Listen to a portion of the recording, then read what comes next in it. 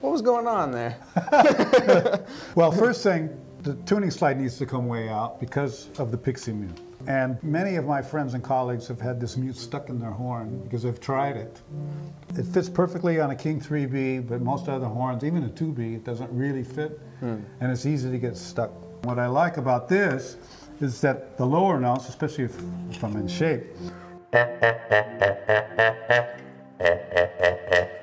the lower notes exist on the horn, where a lot of other mutes that are really tight, you know this from even cup mutes, right? The lower notes don't really exist. So that's one of the reasons I like this mute, is that the intonation is cool, even, as long as I adjust the tuning slide, and I have the lower register.